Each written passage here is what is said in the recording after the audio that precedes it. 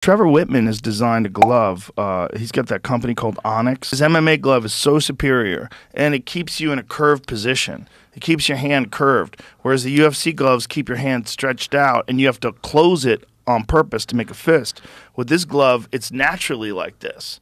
The whole time? Yeah, the whole time. Oh, wow. So you can still grapple because you can open it up and you can clamp down on stuff. That glove right there, that's his glove. They're the best gloves, man. They're the best by far. I love them.